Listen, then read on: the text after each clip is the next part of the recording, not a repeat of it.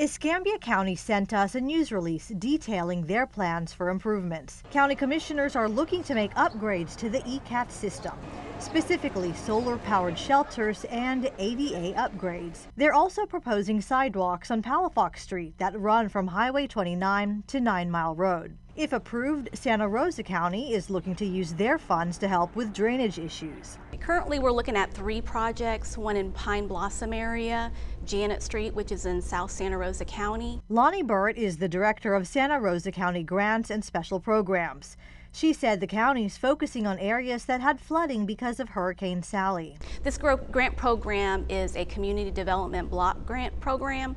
Thus, the first thing that we have to look at is to make sure that it benefits the lower to moderate income areas of the county. Yes, we know that that is a concern of the community, is flooding, and this grant opportunity will definitely help to resolve those issues. She said it could be at least 18 months before we start seeing work done on these projects if they're approved.